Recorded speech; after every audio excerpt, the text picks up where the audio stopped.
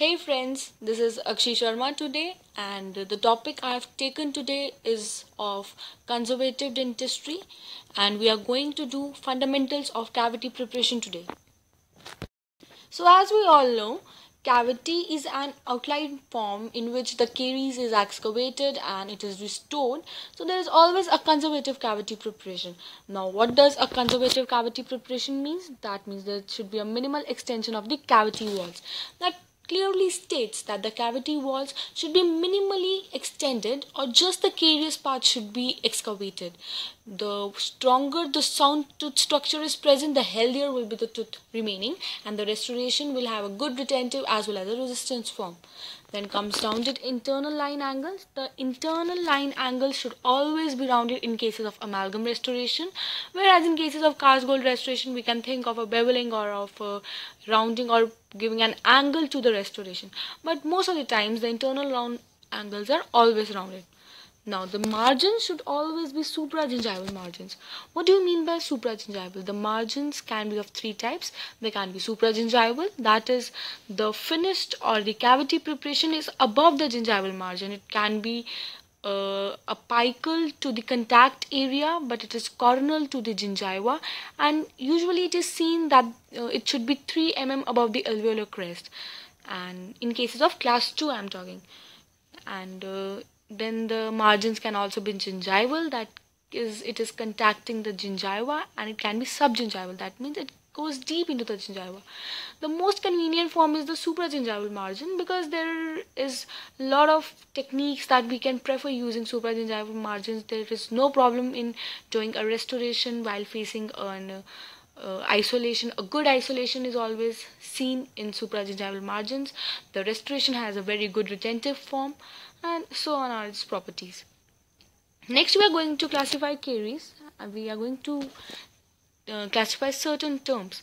Number one is Pitt and Fisher caries. In Pitt and Fisher caries, what we see is imperfect coalescence of the enamel crystals. That means the caries is processes are inhibited or excavated by the pits or the grooves or the fissures of the tooth. It is usually seen in the premolars and the molars in their pits and fissures on the occlusal surfaces of the teeth. Now, what is the main point, that objective point of view from Pitt and Fisher sealant? There is a triangle formed, and the carious process of the enamel is always greater or it is equal to the caries, and that means the caries is progressing into the forward direction.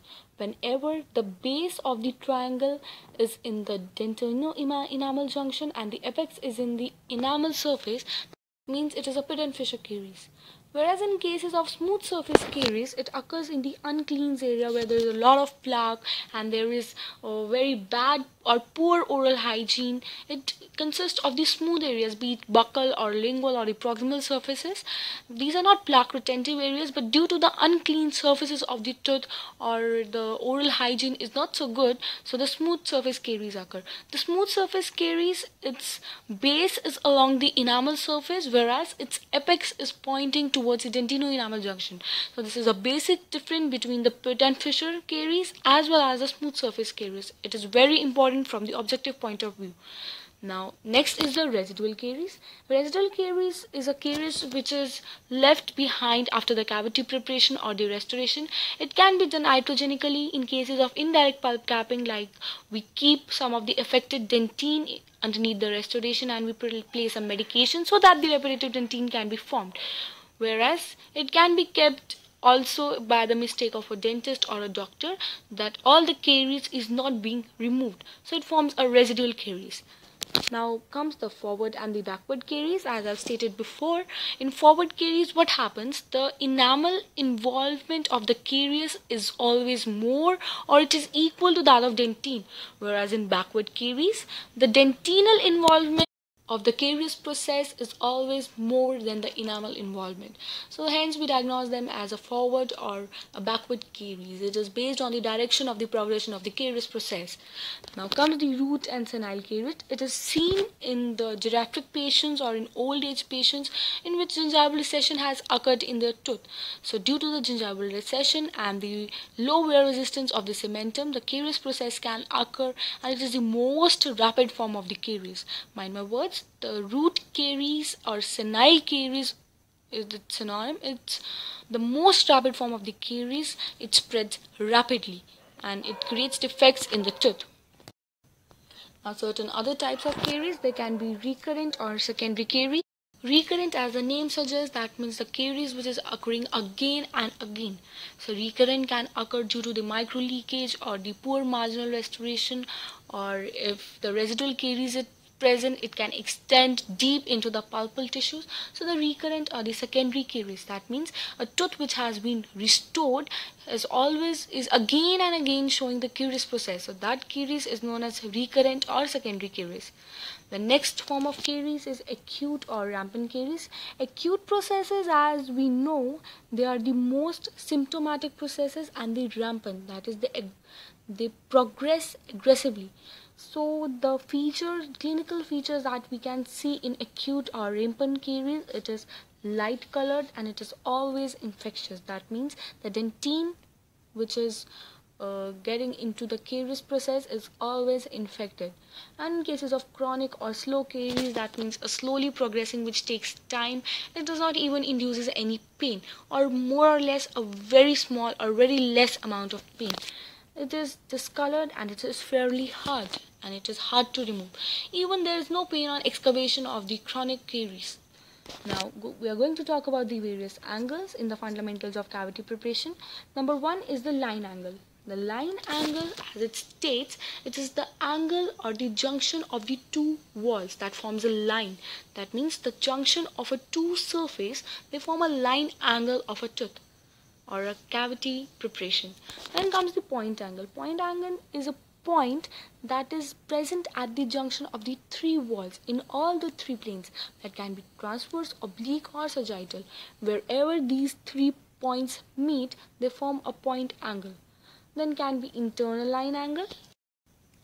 Internal line angle is a line angle whose apex points into the tooth. And similarly, the external line angle is a line angle whose apex points away from the tooth. So it's all based on the direction of the apex. If the apex is towards the tooth, it is internal, and if it is away from the tooth, it is external line angle.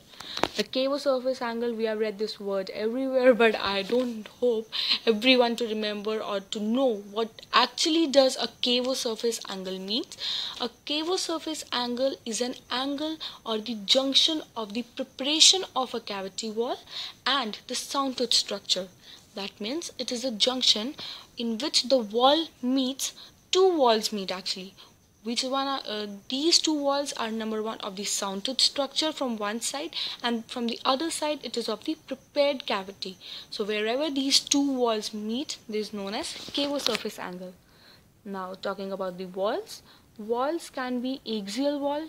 Axial wall is the one which is always parallel with the long axis of teeth. Like in class 1 cavity preparation, the facial, lingual, mesial or distal walls are the axial walls, as they are always parallel to the long axis of teeth. And in class 2 cavities, besides these 4 walls, the proximal box that is created in class 2, the gingival wall, which is again parallel to the long axis of teeth, is also the axial wall. So it can vary from the type of tooth preparation. Then comes the pulpal wall. Pulpal wall is always perpendicular to the long axis of the tooth and occlusal of the pulp. That means the floor of the cavity usually forms the pulpal wall, as it is perpendicular to the long axis of the tooth and it is perpendicular to the occlusal of the tooth. The occlusal of the tooth and the long axis usually coincide. Then comes floor or seat. when the cavity wall is perpendicular to the occlusal surface as we stated in the pulpal wall. So it forms the floor of the cavity or the seat of the cavity. Then comes the enamel wall. When the cavity preparation is created to the depth where in the enamel the cavity is finished, so that is known as an enamel wall, and if the cavity depth goes till the dentine, it forms a dentinal wall. Then another classification is of simple cavity, compound cavity and complex cavity. Simple cavity if only one surface is involved, compound cavity if two surfaces are involved, and complex cavity if three or more surfaces are involved. Then according to the Sir G.V. Black classification of cavity preparation, the most important classification, this you have to keep in mind always, be it subjective point of view or an objective point of view. Now it includes class 1, that is restoration on the occlusal surfaces of molars and premolars, and the facial and lingual surfaces of the molars, and the lingual surface of maxillary incisors. That means class 1 is further divided into class 1A, class 1B and class 1C. 1A is on the occlusal surface of the molars and premolars, that is of course getting into pit and fissures. Then 1B is along the facial and lingual surfaces of the molars, and 1C is along the lingual surface of just the maxillary incisors. Class 2 is the restoration on the proximal surface of the posterior teeth. Class 3 is the restoration on the proximal surface of the anterior teeth. That does not involve the incisal edge. Take that into your mind. Class 3 does not involve the incisal edge, whereas class 4 is the restoration on the proximal surface of the anterior teeth, which involves the incisal edge. Alright. Class 5 is the restoration on the gingival third of facial or lingual surfaces of all teeth, be it anterior, posterior, upper or lower. And class 6 is the restoration on the incisal edge of anterior teeth or occlusal cusp height of the posterior teeth. So this is the classification of cavity preparation given by Sir G.V. Black. The newly modified classifications are based on site as well as site. Based on site, it is divided into three parts, that is site 1, which includes the pit and fissures, smooth surface of the enamel, buccal pits of the mandibular molars and lingual pits of the maxillary molars. It also includes erosion lesions on the incisal edges and the occlusal surfaces. Then site 2, it involves the contact areas, and site 3, it involves the gingival areas. Now based on the size, it can be divided into 4. Size 1 is minimal or a point lesion. Size 2 is a moderate lesion, that is, there is sufficient sound tooth structure present to retain the restoration. In size 3, there is an enlarged cavity, that is, the cavity design has to be modified according to the amalgam or the composite or the cast metal or an inlay preparation. The modification is to be done because there is weak supporting structure to support restoration. And in class 4, there is extreme cavity preparation, that is, the tooth is largely decayed and it is the weakest tooth structure that can even require cusp capping or a crown on it. So this was it.